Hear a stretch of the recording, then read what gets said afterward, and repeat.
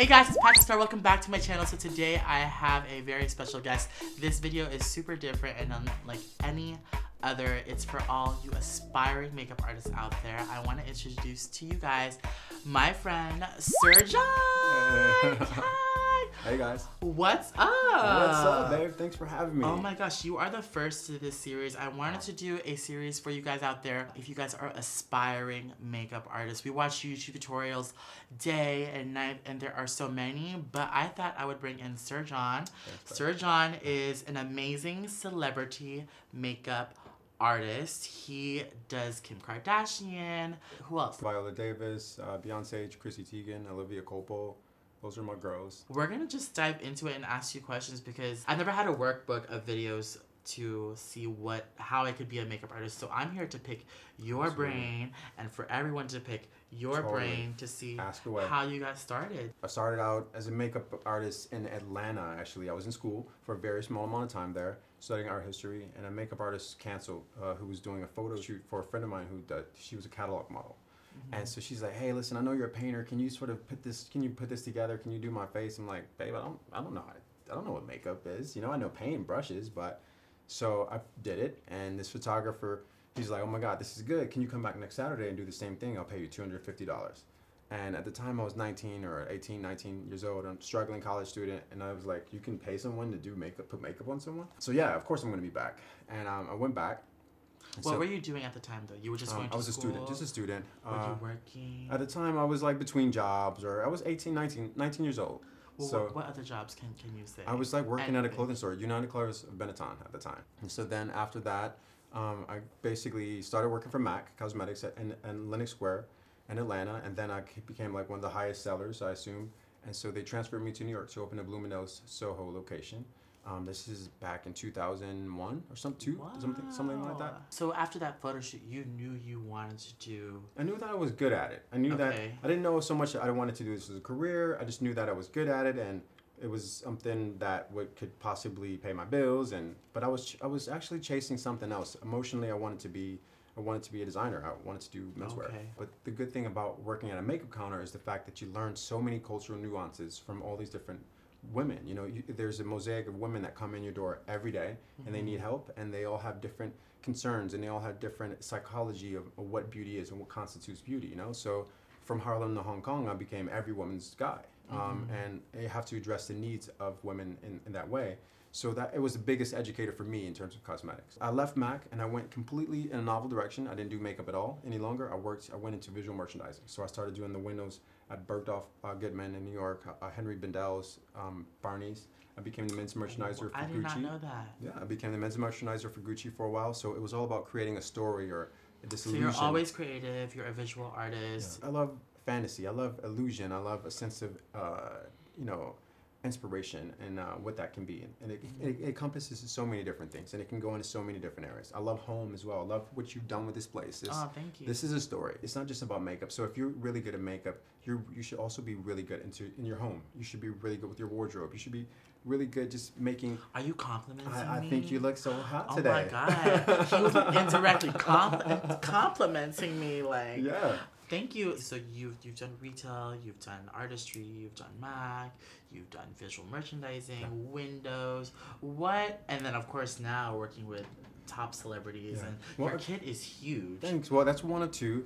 I got back into the business at that time, so I left, you know, visual merchandising. And then I met one of Pat McGrath's assistants on the street. I was actually on a lunch break, and he said, "Hey, listen, you know, I know this lady. She's amazing. She travels all the time. She does amazing work." I didn't really know who Pat was at the time because I wasn't so into like the beauty of fashion. You didn't have YouTube. This is pre-Instagram. This is This is when the fashion shows were kids, still... this is how it was back in the day. Just so you know, there was no YouTube. No, there was no Instagram. social media at But now time. we're here to learn, so we're able to utilize a big platform. Absolutely right. So you met Pat. Yeah, so met Pat, and then basically she says, you know, hey, listen, are you gonna be at the Italian shows? So this was New York Fashion Week, mind you. I had no passport. I had really no money to get to Italy, but I told her, yes, I'll be there. So I didn't want to put it on her. I was like, you know, no, I'm gonna make it happen for myself. I'm gonna get my ass to Italy. I got there. So basically, I borrowed money from a few people, had a passport rush, done all this stuff on the back end just to make myself present there so that I can meet the opportunity when opportunity happened. And then I went to, my first show was at Dolce & Gabbana, and then after she took me to Prada, And then I was, on that whole just circuit. whisked away. Yeah. And so then, would you consider this like your big break, or back into it from just bumping into that friend? That was one of the big breaks. I've had a few massive breaks in my career. Like few milestones. Yeah, that I'm going to name out. But long story short, I met my first celebrity client on that trip. So while I was in Milan, I get a call to go to Naomi Campbell's room, So she was the first person I ever worked with who happened to be like a thing or a name. And how was that? Because I'm sure a lot of kids want to do makeup and want to learn. And like from your first milestone, bumping into your friend, it is about who you know, being kind, even though you were let go from Mac and your job, you still kept those relationships. It's all about relationships, that's babe. what it's about. When you're a good person, when you have good energy, when you have something to contribute to a conversation, when you educate yourself on more than just the business, people will fight for you. When you have good energy and you aid into like the environment, people want to make sure that you're back or make sure that you're around. Right. So, but I want to say part of my success happened to be I love to make people feel good. I love people. So there's so many people who are amazing makeup artists or amazing hairstylists who have really bad attitudes. And I'm not in the business of just makeup. I'm in the business of people. Though the people who are sweeping the floor are just as important to me as Beyonce. And I want to go back to how we met, because it's similar to how it is. Because like I think I have nothing to do with Starrrr John official. Verified. I do YouTube and I love makeup artists. I love makeup, but I think it was just so funny how we met. You did the Emmys and I did some makeup event, and we bumped into each other at the bar. We were at a bar having a margarita. And he stopped me. And I fanned out and I was like, oh my God. And he said, Patrick. oh my God. Hey, listen, how are you? I love what you're doing. I want to work with you one day. I think what you're doing is so progressive, and it also allows our industry to become more inclusive, and there's different lanes and there's different avenues, and everyone doesn't have to have a cookie cutter way to approach the same road or same platform, so my road or journey is completely different than yours, but we're on the same couch talking about the same thing today. That is so funny. Yeah. Thank you so much for being Absolutely. here. Name other big breaks that you've had. So basically after that, so Naomi was the first. So I started working with Charlotte Tilbury. So we all know Charlotte has this massive cosmetics brand. Okay. But she's definitely one of my mentors, still to this day. And the great thing about Charlotte is she said, as an assistant, this is one thing I want to mention, okay? Is that a lot of people, millennials, and we're in a society where no one wants to be the background. No one wants to assist, or everyone wants to just shine and just be the best, or I just want to be famous now, but do the work. And I was the best assistant. I made sure that these girls or these women had what they needed before they even turned their head. I knew what they needed next. It wasn't about an ego. It was about what can I contribute to this room? If I'm going to be in the background, how can I be the most impactful assistant here where I create a need for myself? So Charlotte, basically, we were in Tom Ford's first women's wear show, 2010. She was pointing out to these names of who we're going to do, who I need you to do, who I need you to do, to all of her assistants, and then she pointed to the Beyonce's name.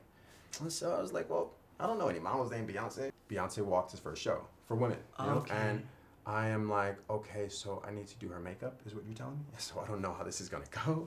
So I have to, give me a second, I have to go to the bathroom, call my mom. So I went to the bathroom, panicked, called my mom, was like, Ma, I don't know if I can do this is too much for me. She's like, babe, just do whatever you do. She puts her I'm getting goosebumps on my neck. When they say that, like I got it on my neck. That is so cool. I've never heard this, so I think it's really cool. So they opened, she was in his office, Tom's office. So, and Tom Ford we've run parallel. 2016, I won Makeup Artist of the Year for Install Awards. Yes. And he was Designer of the Year. But so for me to be in the same lineup as Priyanka Chopra and Nicole Kidman and Tom Ford, this is not Congratulations. Real. Thank you so much. So for the viewers out there, I think it's about connecting with whoever, whenever, Absolutely. being nice, being kind, being helpful. And I also had an incident too where I also didn't have a passport. So Benefit and Tara and all these brands have these trips for us. I was asked to go and I said, sure, I have a passport. Yeah. Absolutely. They're like, okay, can you tell us the number so we can book your flight? Oh my God. I was like, yeah, but in order to get a passport, you have to expedite a passport, you have to have a flight. Oh, yes. The next day. So I bought a fake plane ticket, a real plane ticket, which I never went, to the Bahamas, and drove to Atlanta from Orlando, Florida, and said, oh my God, I'm flying to the Bahamas tomorrow. I need my passport. I never went to the Bahamas next day, but I got my passport. Wow. Sent it to Benefit. And then a year later, I'm on display at Benefit in Sephora. Wow. Awesome. So it's so crazy because I was like, yeah, Benefit, I got a passport. Yeah, I got give me 7 hours. I'll get you a passport really quick. So it's funny how you didn't have a passport, I didn't have a passport, and then we're on these But you know what journeys. what that means is that you have faith in yourself, but also you didn't put it off, and and you didn't procrastinate and say, oh, it's it wasn't meant for me. No, if you want something, you go get it. In the world, the universe will conspire to help you get it. So, but you have to meet opportunity somewhere. You can't just expect it to just come in your house like so many people. Right. You know? So now that you least expect it, you call your mom. Yeah. And then you go to the office. You meet her. Yeah. So they open this curtain and all this big gold hair, and I see her, and I'm like, okay, wow, this is the most important smoky eye. First words out your mouth. Hi, I'm Sir John. And I shook her hand, and she was really nice and sweet. I just remember her beautiful smile. And that was the beginning of our relationship, I assume. What's important to me, I feel like I used to be a professional makeup artist working, the follow-up. Yeah. So how important is the number one, the experience, like your first time working with Beyonce, and then the follow-up for her to want to work with you again, or for her to even remember you in a show. Yeah. A lot of people can learn from this. I knew she had an amazing makeup artist named Francesca Tullo. Everyone should, if you're a makeup artist, you should also always know the people who came before you. Yes. The people who the references. The reason why we do the smoky eye, the reason why Elizabeth Taylor had this or this person had that, is because of these artists that came before us who didn't have social media. Of course. So Francesca Tullo, she's an amazing makeup artist. She did, Elizabeth Taylor Diamond fragrance ads. I get chills enough to talk about her. I knew she had a great makeup artist, so I was like, well, listen, I'm never gonna see her again. It's okay though. And so, but she followed my career, and I got summoned to her office one day, and I saw all these photos. Francesca or Beyonce? Beyonce's office. Okay. When I went there, on the table were all these photos of Karlie Kloss, Jordan Dunn, Joan Smalls. Like, this is pre-Instagram. There was no, That now, you've done? Yeah. So now we have all of our work is displayed. But back in the day, it was just like, my girl's gonna go to a show. And once she leaves the show, she's gonna take all the paparazzi's gonna take photos of her, and then you just have these Polaroids of these photos. So they had all that work of mine, and then they were like, we want you to bring some of that here. This was a few years ago, and I signed a contract. I did a world tour, a couple world tours, and a few albums, and yeah. But other than that, I think that I attribute the relationship that I have with most of my clients.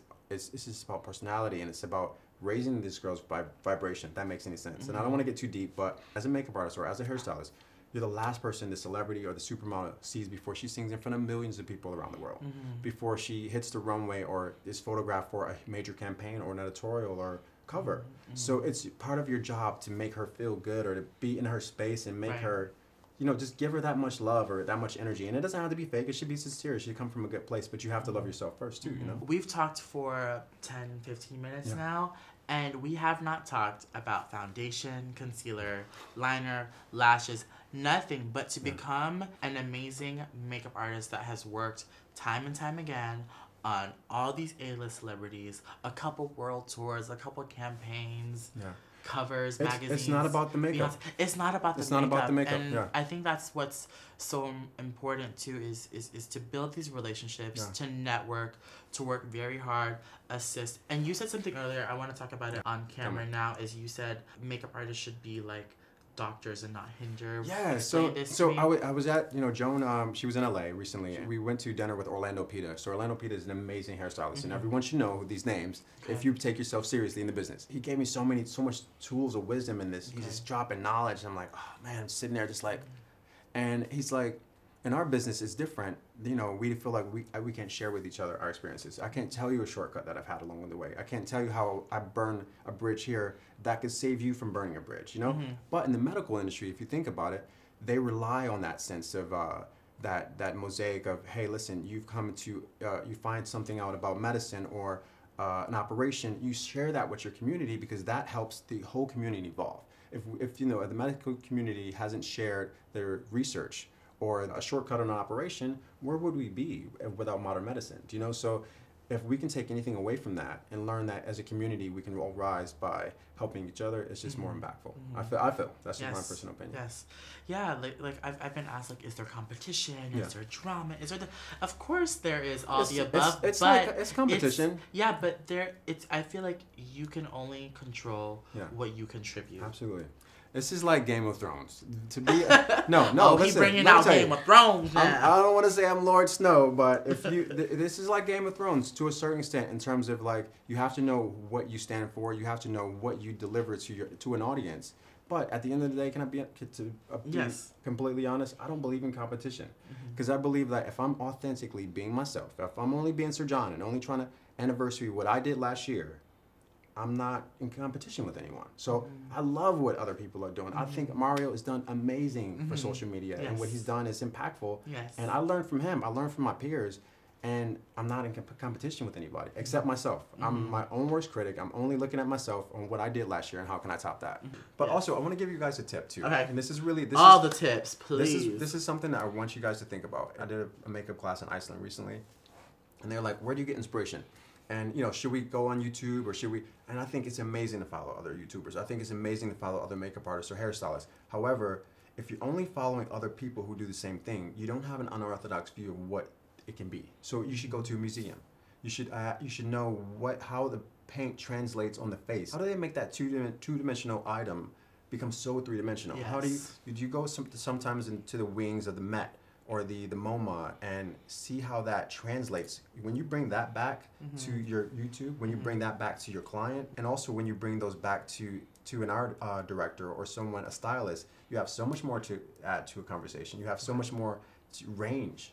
You know, if we're only following each other, where's the range? Do you know? So go to a museum, guys. If I could tell you anything, it's because my love of art has made me a wealth of knowledge in terms of inspiration.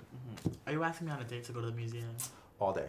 Not heard it here. You'll see the part 2, the B-side of this album. He's so sweet. Is going to be at the Met. He asking me to go to the museum at the Louvre in Paris. Oh yeah, so no doubt. Go. No doubt. I hope you guys are really taking notes and taking this to heart, because it's not about the wing liner, the cut crease. If you want to do someone like Beyonce or Kim Kardashian or Carly Kloss or... It's about these other things. I remember that Charlotte Tilbury, when I was assisting her, she told me, you know, hey, she pulled me aside one day. We were backstage in Milan at this show called Intro. She told me, you know, hey, listen, I have you here because you are you. I have you here because you are different. And a light bulb went off that I can be myself. I don't have to be what I was told this business was, you know? And so once that happened, I ran with it. So were you freelance up until like recently? Like, well, when you say freelance, as far as business, like for someone out there that's at home, like me, like I was like 16 at home, like I didn't know if I should get a manager or an agent. I don't know how to get a manager. For someone that's like an aspiring makeup artist, like I'm from Orlando. Yeah. For my girls and boys in Orlando that want to be a makeup artist that are unsigned. All you need to do, you never ask for your own money. You never negotiate your own rates. You have someone. It can be your sister. It can be your cousin. It can be someone who just has a better sense of business than you do. When you're creatives, you don't always roll in those circles of knowing how to do that. So get someone you trust. It does not have to be an agent. I'm here to tell you, it does not have to be an agent. It can just be someone who's really good with accounting, who can ask for the money for you, and you can just show up to the job and just do the job. You don't have to worry about that weird, am I asking for too much? Or no, take yourself out of that altogether. Okay, so I did a post on Instagram of the two of us, and I asked you guys to leave a comment or a question for Sir John. Joel_era. Sir John and PatrickStarrr, how do you get Beyonce's makeup to stay for hours on end? It's all about duality. So duality means I use a cream foundation and a powder foundation. Okay. And I even use a mattifying moisturizer. So it's all these steps, and it's layering. So I use a cream blush, and then I set it with a powder blush. So they all dance together and work together. They all dance together. But that duality and using creams and powders to set themselves creates like a bulletproof face. You know? Do you bake? I don't bake. Are you a brush person? I'm a brush person. I never use sponges, really. I use... You're such an artist. Yeah, I never really use sponges, and I'm not a fan of matte skin, so sponges...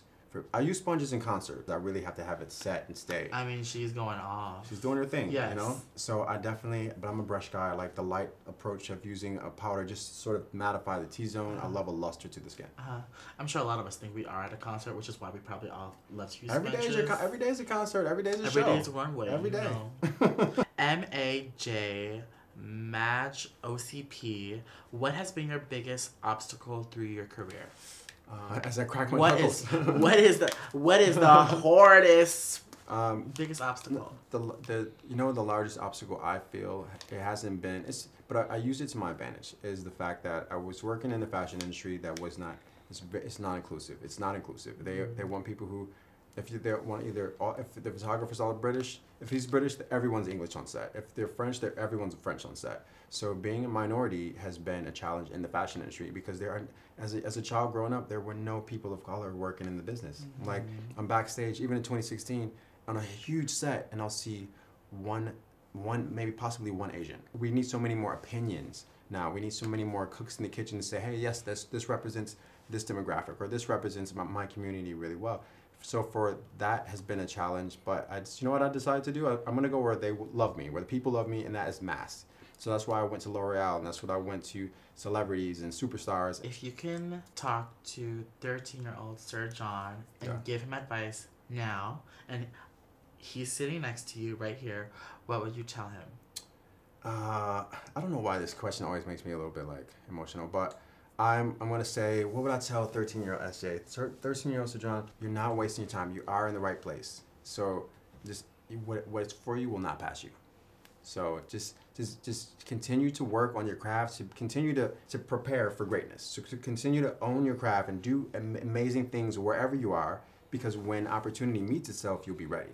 So many of us aren't ready when opportunity meets. So I was ready when opportunity met because I just always prepared. You have to be ready. You got to be ready. Stay ready so you don't have to get ready. Cool. Stay ready so you don't have to get ready. Amen. I was ready when you came. Okay, you were ready when I was met ready you. when you came. And your makeup kit is ready for us to look at. It is. Shall we go look at his kit? Let's do it, guys. Yeah. Okay, can you pick out either 3 to 5 things? I would prefer 5 things that are Beyonce must-haves for when you do her.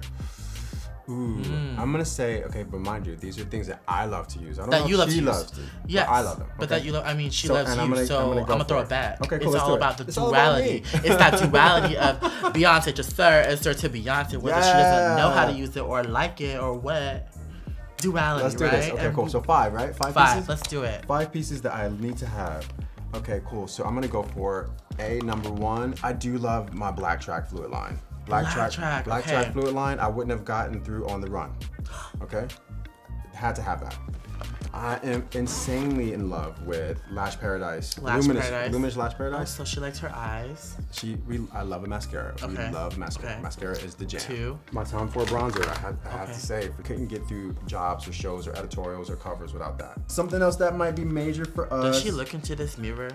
Yes, all the time. It's something else that is really, really good. This is the Makeup Forever HD Loose. And you'll use this for setting concealer for all the girls. She's on all the girls. This is a must-have. You have to have that. Another one, and then a brush. Like that's a okay, must-have. cool. I'm gonna give you these. I have to say it. I love this right here. These are matte monos, and this eyeshadow is called Madison Avenue. And this Madison Avenue is good for the lash line. That's tons of pigment. This would be really cute for like the monochromatic makeup look that's really popular right now in terms of eyes. And then a brush, a must-have brush. A must-have brush would happen to be Artiste. These brushes are my favorite. These are like the Rolls Royce of brushes. Oh. You see how these revolutionize the way we apply skin? So this is for like the boob/chest collarbone. Face, when you buff in your foundation with this, it makes it look like a second skin. It always looks like it's airbrushed on. So people are like, how do you get the skin to be so brilliant and so like there's barely nothing there? Make sure you use a brush that you can buff to a beautiful shine. And then I like to use this to carve out the contours or to really contour the forehead, go into the body, the cleavage, or anything. And this brush has been used. Oh yeah.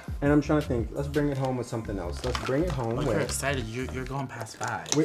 Did we make it to 5? Yes, we made it to 5. Okay, cool. That's it. You have 6. Well, 6 is not a good number, so we're gonna do 5 or 7. Okay, let's do one more. 5, 7. Okay, cool. I'm gonna say, I love By Terry. By Terry. I'm not sure if you guys know it. My Luxe girls out there who spend a good amount for a lip balm. This is rose infused lip balm, and it smells like roses. I'm obsessed with rose. Yes, By Terry is very rosy. Yeah. They have such rosy colors. And I think that's it. I want to show you guys more goodies, but I feel like I can't go on for one. No, show us more. We can edit. So we both love is the rose fragrance. You know I wore this top just for...